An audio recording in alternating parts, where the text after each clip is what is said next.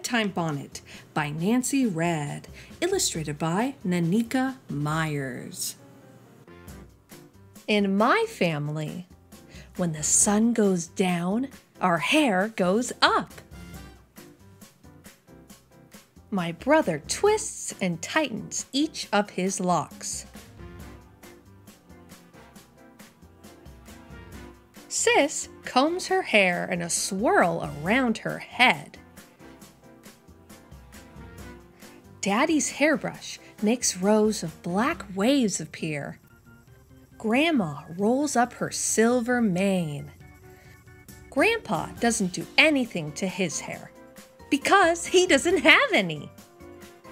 After Mommy gathers her corkscrew curls in a scarf, she calls for me. I scoot between her legs and she gets to work on my hair. I'm tender-headed, so she's extra gentle. Grandpa tells jokes as Mommy works her magic. He asks me, "Why does the bee have sticky hair?" I don't know, so he says, "Because it uses a honeycomb." Silly Grandpa. Finally, a braided crown is on top of my head, and it's time for bed. Except I can't find my bedtime bonnet. I need it to protect my hair from tangles and lint while I sleep. Wearing my bonnet at night is as important as brushing my teeth. Maybe Grandma knows where it is. She's covering her rollers with a kerchief. Grandma, have you seen my bonnet? She gets up and looks around.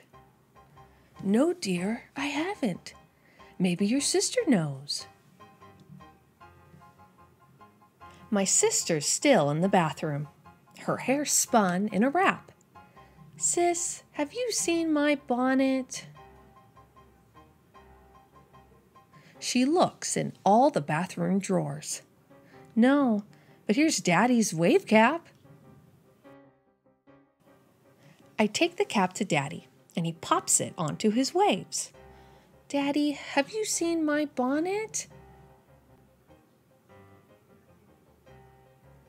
He looks around the sofa, but it's not there either. Where in the world could my bonnet be? I can't go to bed without it. Just then, my big brother walks in. A do-rag slipped over his locks. Does he know where it is? Big bro, have you seen my bonnet? He doesn't even pretend to look. He just says, "Ask Grandpa." Oh, Grandpa. My bonnet is now in its proper place, and I'm really sleepy. Everyone gives me kisses and hugs, and Mommy and Daddy reads me a story. Good night, family. In the morning, when the sun comes up, our hair comes down. Daddy smooths his ocean-like waves. Mommy scrunches her ribbony curls. Sis unwinds her foot-long wrap. My brother shakes out his lovely locks. While Grandma unsnaps her rollers, Grandpa shaves his head.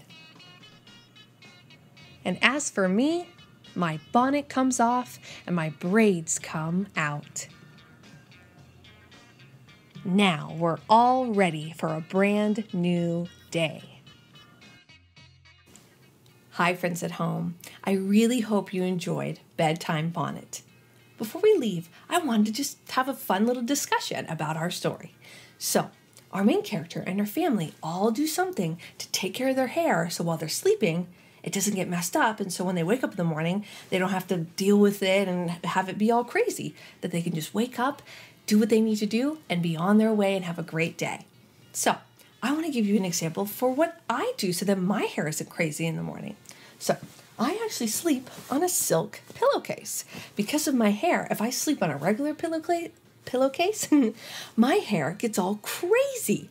Now, turn to the person next to you and tell them what you do before you go to bed, so then when you wake up in the morning, your hair isn't all crazy. Huh? Wow. Nice. Those are some awesome bedtime routines. Well, until next time, have a great rest of your day. Bye.